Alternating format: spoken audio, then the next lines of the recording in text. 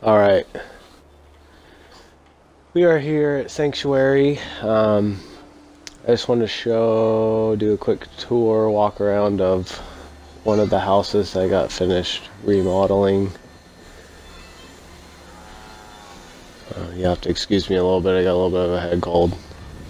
So if I make some funny noises, I'm sorry. This one I kind of used a little bit of everything to kind of patch the holes and fill everything up, or fill the holes in, I mean, excuse me. Lately what I've been doing is using the wire fencing on the windows, but this one I used that shack wall. This one, I put the barn roof on it with the upper shack floor underneath. And if I remember right,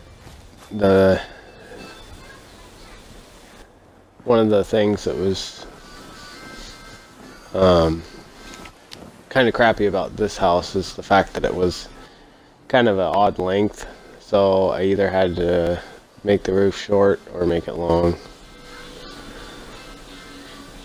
Here's the inside. Started playing around with doors and realized that you can rug glitch doors just like any other wall or anything else, so I've kind of been playing around and making my own cabinets and whatnot. Door doesn't necessarily need a doorway to function. Little kitchen setup here.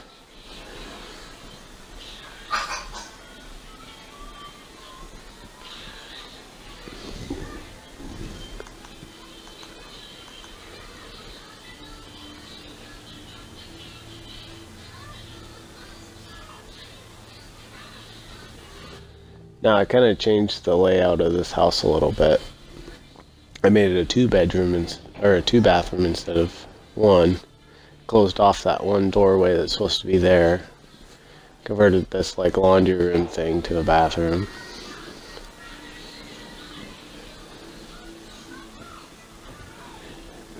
I like started using the balcony railings more for patching walls. Looks more like just a sheet of plywood up there. Somebody's been in here knocking my stuff around.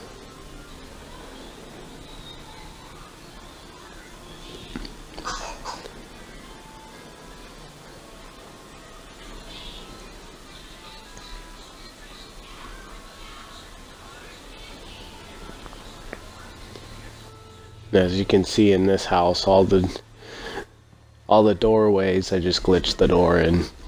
Didn't actually use any sort of doorway.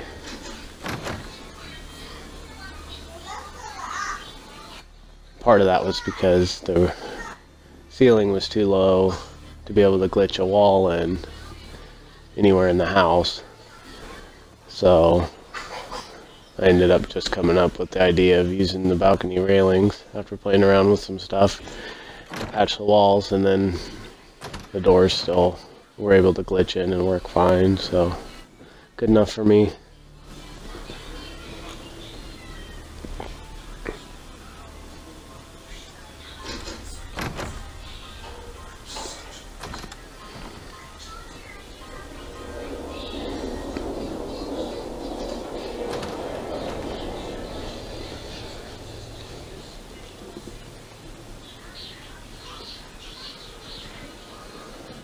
Well, that's that. The quick little walk around here.